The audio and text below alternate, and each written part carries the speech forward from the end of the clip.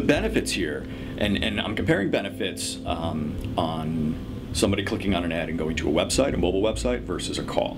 So if I go to a mobile website, I'm going to see a large form there that I'm going to need to fill out. That's going to be like, you know, what's your household income, where do you live, right, all this kind of stuff, so that you can figure out if you qualify for insurance. And that's sort of a long path to purchase. Whereas a call, if I make a call, I'm doing all that over the phone. And what an advertiser would typically see is higher conversion rates, because you have people talking to people, and you're selling them, and you're able to sort of, you know, do a better job versus just a static web page.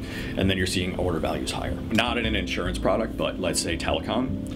If I was telecom, I would see higher order values because I'm able to upsell on the phone, whereas upsell on a small screen is not as easy to do.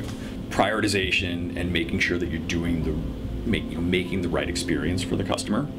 Those are the challenges, but it's very important to have your entire experience in a mobile-friendly manner, whether it be an app or a mobile website, probably both, right? And there's a lot of different priorities that are going on there. It takes some time, right? You have to put some development work into that. You have to make sure that you're thinking about the customer. You have to make sure that you're looking at the end goal and building the products that make the most sense for them. You also just can't go out and just throw an app out in the world, right? You can't just throw an app out on the store and be done. Right? That's not it. You have to make sure that that app works properly. You have to make sure that it works integrated with web, because apps are very interesting too. Because people think that, you know, going mobile is just an app, but it's not the case.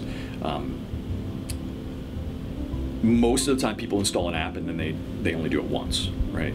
And so, if you're looking for customers, they're not going to have your app. So you have to make sure you have a good mobile experience that either gets them through to the mobile web page, gets them through to the phone, or gets them to install your app because you're buying products. So you have to think about that entire customer journey.